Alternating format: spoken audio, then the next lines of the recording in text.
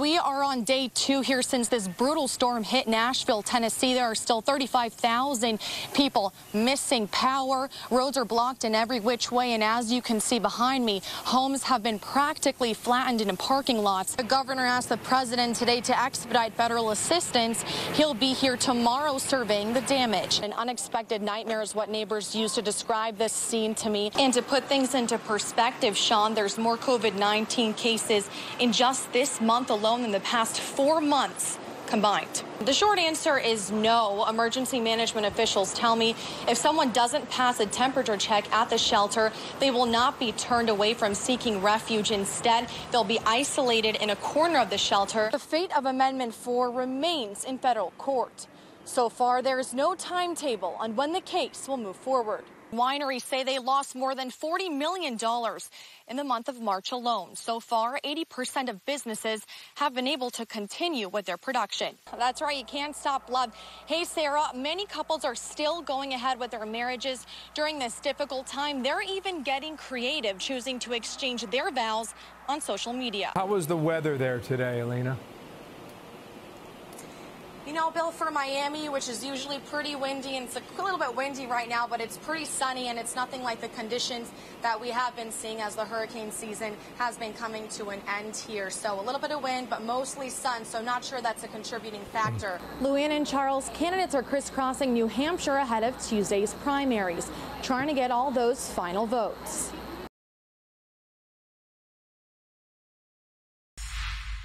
In an iconic Cuban restaurant located in the heart of Little Havana, dozens of Latinos gather daily to sip strong coffee and talk politics. The latest hot topic, rising Democratic candidate Bernie Sanders and his potential impact on their community. It's unfair to simply say everything is bad.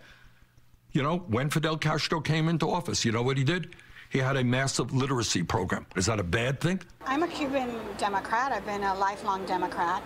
And I watched the interview of Bernie Sanders. I'm not a supporter of his to begin with, but that kind of put, the nail in the coffin for me. Sanders' success in the early states could signal a problem for Florida Democrats if he wins the nomination, because a large number of Cubans and Venezuelans now living in the Sunshine State don't see eye to eye with him on their country's regimes. He has turned off all of the Cuban population in Miami, and I would venture to say the Venezuelan population, the Nicaraguan population. Bernie Sanders like everything free, university free. He never lived in Cuba. Many Venezuelan immigrants sing the same tune after fleeing the Maduro regime with just the clothes on their back. It's a perfect example of the situation happening in Venezuela between the living in democracy and living in socialism. Political analysts say Sanders' government-run policy ideas, like his push for Medicare for all, has some moderate voters looking elsewhere, possibly towards Trump. The reality is that in a state that is a 2% state, 60,000 votes could make the difference. The Republicans, it will be Christmas in August, I guess, right, if Bernie gets the nomination. It might even mobilize people to vote against the Democrats. On the campaign trail this week, Bernie Sanders says he has strong support amongst Latinos and will continue to grow that support.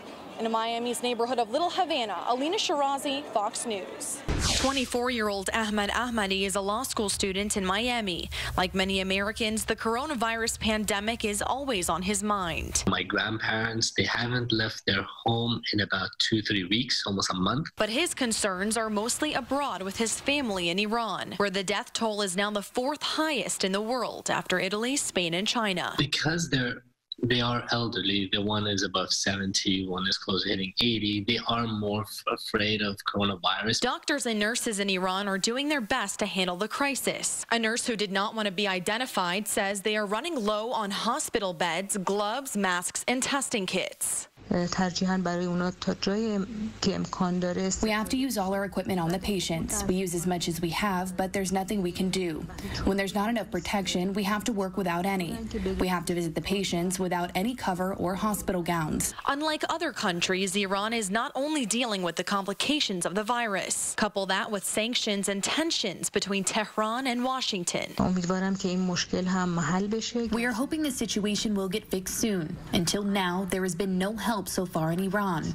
We've not seen the proper response or support from people here or the government. The Iranian Ministry of Health is now publicly rejecting outside help, claiming the country does not need more medical resources. One married couple in Tehran who didn't want to be named says they are concerned about how their country is handling the virus internally. We know that Iranian government didn't accept United States help. Government don't publish any right news about that. If you want to test your health, it's $50, and it's still much for people. Iran's health ministry says one person dies from coronavirus every 10 minutes, and 50 people are infected by the hour. Elina Shirazi, Fox 5 News. Elina Shirazi has that story. Miami is in the final preparations for this year's Super Bowl, but miles away from where the game will take off, Miami International Airport workers are keeping an eye out for human trafficking. Airport employees are working with the Department of Homeland Security on how to spot potential human trafficking victims. Florida is the state with the third highest rate of per capita calls regarding human trafficking.